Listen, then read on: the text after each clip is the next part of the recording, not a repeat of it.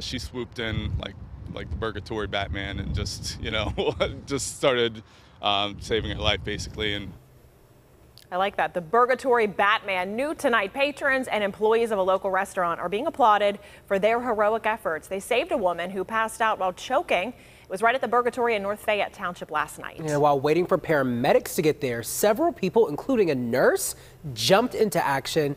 All made the difference. Our Shelley Bortz talked with the woman who says that she owes her life to these strangers. A nurse became an unlikely hero off the clock at this Burgatory last night. While so many people rushed to the choking woman's aid, no one had the skills to help. That was until that nurse swooped in like a superhero. I don't know where the nurse came from.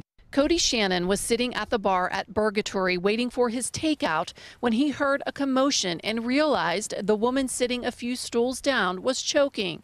He describes the scene as chaotic and scary. He says there was a lot of yelling and screaming for help. That's when he and another man sprung into action to perform the Heimlich maneuver. I tried to give it my best shot, but she was still choking, and at that point she had collapsed. Then, out of nowhere, Shannon says, a woman dressed in all black swooped in and began chest compressions.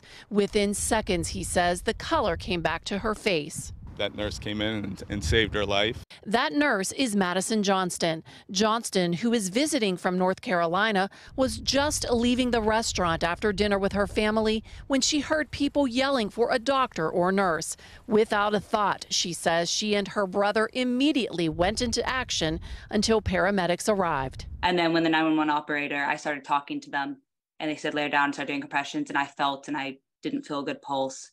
So I said, all right, let's do it. And I kind of, I guess, just jumped down and started doing compressions at that point. I spoke by phone earlier today with the woman Johnston saved. She says she's very sore today after breaking 6 ribs, but is so thankful to be alive.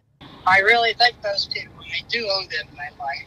I do this for a living, but hearing somebody be able to thank you and say that I'm a hero is just so kind. And I mean, I couldn't have done it without everybody that was there. In North Fayette Township, Shelley Bortz, KDKA-TV News.